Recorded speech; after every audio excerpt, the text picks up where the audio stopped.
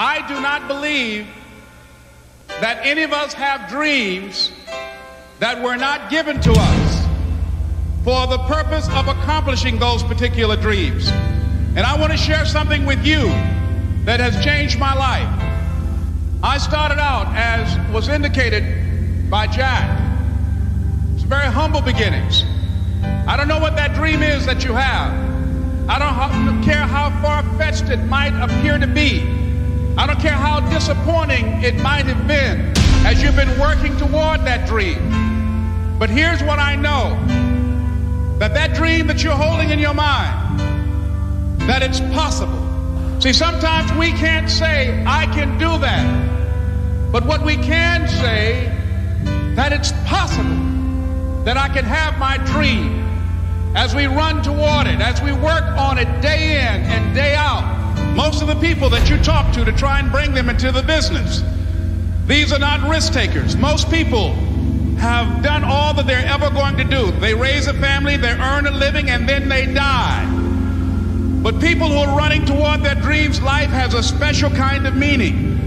And here's what I will share with you, that in the process of working on your dreams, you are going to incur a lot of disappointment, a lot of failure, a lot of pain, a lot of setbacks, a lot of defeats.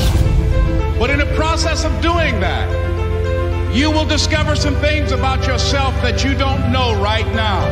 What you will realize is that you have greatness within you.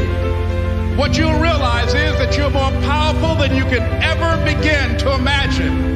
What you will realize is that you are greater than your circumstances, that you don't have to go through life being a victim.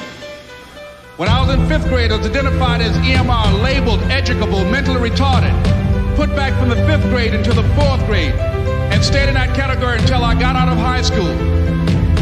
I don't have any college training, but I met a high school teacher who one day changed my life. I was waiting on another student, and when he came in, he said to me, "Young man, go to the board and write what I'm about to tell you." And I said, I can't do that, sir. He said, "Why not?" I said, "I'm not one of your students." He said, "It doesn't matter. Follow my directions now." I said, "I can't do that, sir." He said, "Why not?" I said, "Because I'm educable, mentally retarded." And he came from behind his desk and he looked at me. He said, "Don't ever say that again. Someone's opinion of you does not have to become your reality."